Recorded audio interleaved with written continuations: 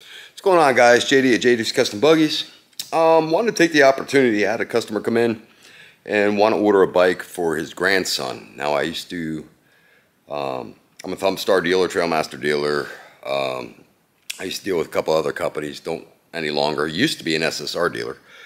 But I haven't gotten any bikes in since like COVID. And the reason for that was in 2019, towards the end of 2019, my father passed away. And it kind of left my hands full with the business that we had together and then the shop. And then with COVID hitting, bikes, buggies, vehicles in general were just unavailable. Parts were getting scarce, and through 2020. So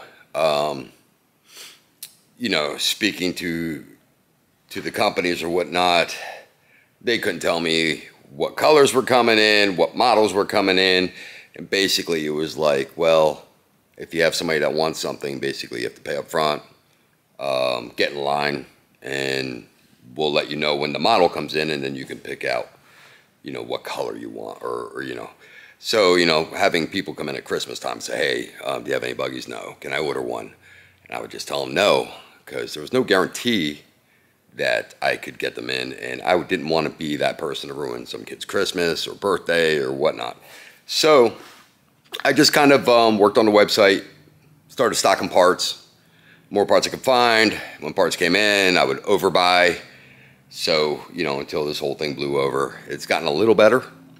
For the most part, there's still some stuff that's kind of hard to find. And when vendors run out or the companies run out, there is a little bit of a lag. They're not getting resupplied in a timely fashion. So, for instance, if I'm out of a certain item, and they're out of the certain item and I can't reorder, it's usually like a month or two, I'll be out of that item. And it's only because they're out of that item. So going back, I had a customer come in last week. One regular customer actually got his kid started with his first bike. And I think at the time it was an SSR. And his little brother, another one of his grandsons, is at the point where he wants to ride like Big Brother. So he had talked to me about what I could get. I said probably the quickest thing I could get him and would be Trailmaster. Trailmaster is, I don't know, recently, probably within the last 2 years, I started really getting into pit bikes, like pit bike style dirt bikes, some ATVs and whatnot, and branding them, Trailmaster. So I didn't have any experience with them. Figured I would, let's give it a shot. I like the fit and finish on the buggies. They do a good job with the buggies, on the buggy side. So, figured out a bike to order them. Ordered a 125 with electric start, kickstart backup, that's semi-automatic. I just wanted to give you a quick walk around, take a quick look at it. I'll give you my impressions of it. The only thing I really can compare it to, now I haven't seen an SSR lately. I think I stopped being a dealer at the end of 18, and I think at 19 they had redesigned the bikes. The old SSR is basically from the 70 all the way to the 125s, I believe. We're basically using like clone CRF 50 plastics. Like CRF 50 plastics would go on an SSR and vice versa. And it got a little hokey looking up into the 70 looked pretty good. The 110 not so bad, but as the 125, because it was a taller bike, having the same size plastics as it kind of looked like a CRF 50 on stilts. Just didn't look proportioned. So this is a smaller 150, this is a smaller 125. Basically you order by the wheel size. So what we got is a 14-inch wheel in the front and a 12-inch in the back. Seemed, by my guesstimation, that would fit the kid the best. So I'm going to give you a quick look at this. I'll tell you what's different. Now, if I compare it to an SSR, it is the old style SSRs, pre-20, probably 18 or 19, which when I went from SSR to Thumbstar, at the time, the Thumbstars fit and finish quality blew the SSRs out of the water. This fits somewhere in between. Now, again, comparing to an older SSR, not the newer ones. Like I said, I have not seen the newer ones. So, just a little disclaimer there. Let's take a look at this bike. So, like I said, this is a smallish 125 compared to the SSR 125s that I sold. It is much shorter. This is about in between the size of what the older SSR 70 and 110 used to be. Probably closer to the size of the 110. The 70 was very smallish, pretty much the same size as the CRF 50. First thing that stuck out at me, the frame is beefy. For a small Chinese pit bike, and when it comes down to it, it is a Chinese pit bike. I recommend these for people who, you know, the kid says, I want a dirt bike, and you don't want to spend the Kawasaki, Yamaha, KTM money or whatnot. You want to basically get his feet wet, see if he likes this and enjoys it before you actually make an investment. That's mainly what I recommend these for, or if you just need something cheap to buzz around the pits in, or just to play with, or whatever. But so the frame compared to old SSRs and all the other pit bikes that I've seen, and I really haven't dabbled with pit bikes too much since probably the beginning of 19 or halfway through 19. Like I said, I had some Thumb Stars here, but Thumb Stars are a different creature. Thumb Stars are more like a scaled-down motorcycle compared to these. Most Chinese pit bikes, I should say. So Thumb Star is kind of like in a league of its own. But this is a pretty beefy frame. Now, it's not 1 1/4 inch tubing, and it's not 1, so it's like 1 1/8 inch tubing. But a lot thicker than like most pit bike frames. There's a box section up here under the tank that is really thick. The triples, they're probably a cast thing, you know.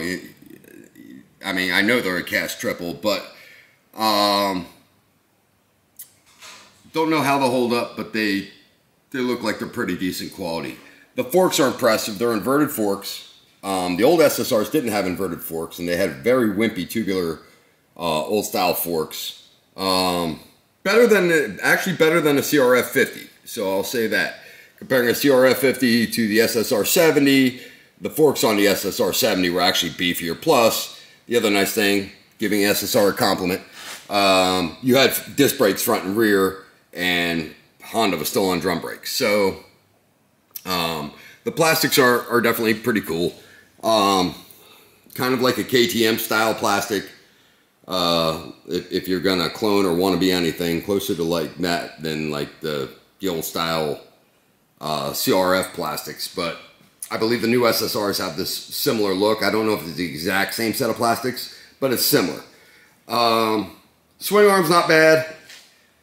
What's kind of cool is I've never seen on like the pit bikes that I sold is you got the little mud flap for the shock.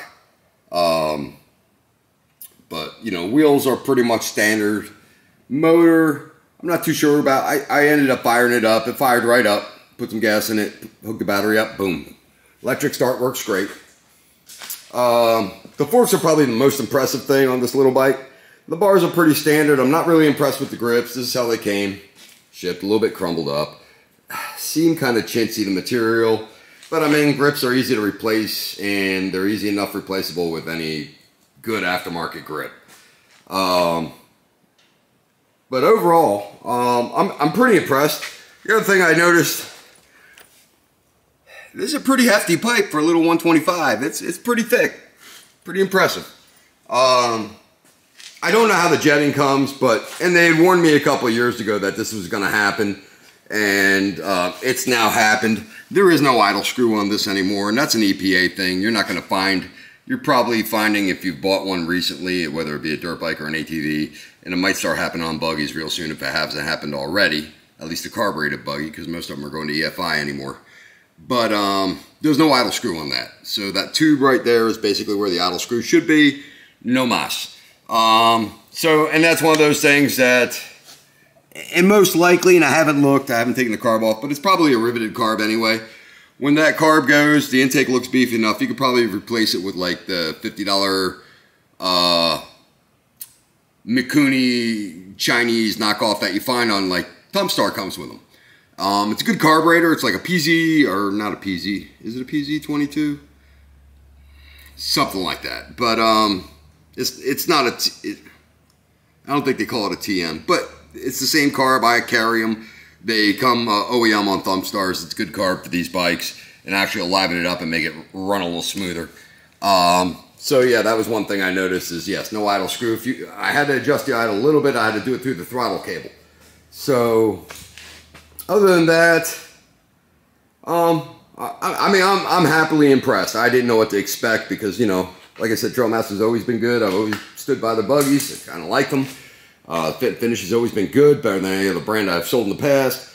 They just seem to last longer.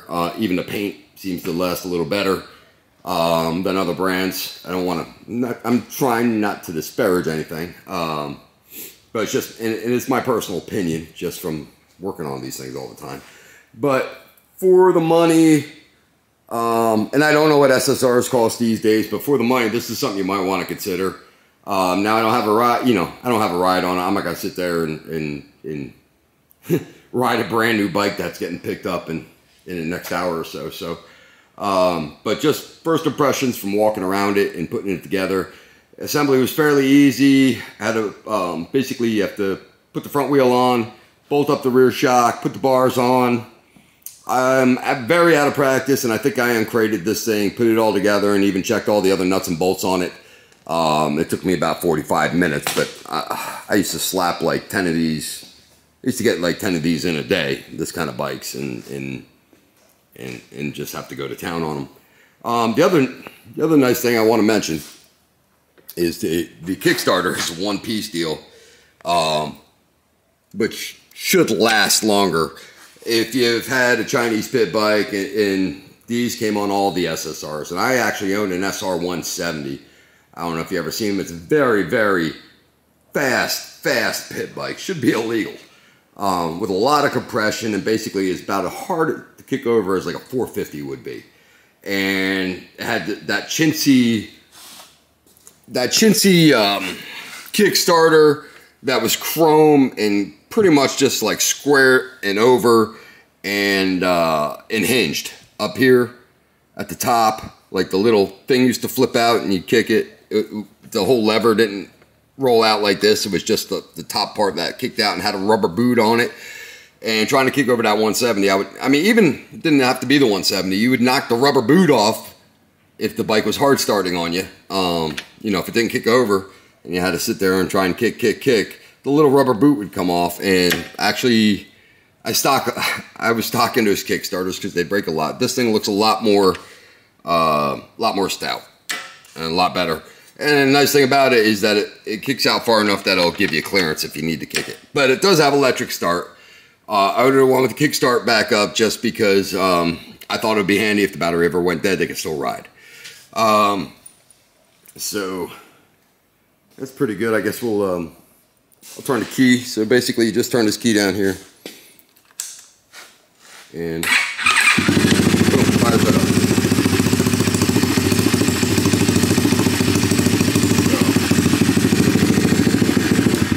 Just turn the key off. But yeah, I hope these folks are thrilled with it. I think the kid will be thrilled. He was in here the other day picking out red gear to match the bike.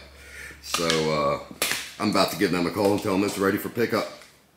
So that being said, thanks for tuning in. I just figured, like I said, this is kind of off the beaten path of what the stuff I'm usually posting. But I figured if I'm getting new vehicles in here and you'd want to at least take a look at it, this would be a good place to do it if I'm getting them in. So, looking at this bike, I might even consider starting to get bikes in stock again, just because I've had enough locals come in and ask about it. So, I would definitely compare the stuff I've sold in the past. I have no problem putting this on the floor and selling them for, you know, it suits the purpose. So, if you like what you see, subscribe. If you have any questions, leave them in the comment section. And if you need parts, go to gotbuggies.com. Thanks a lot, guys. JD's out.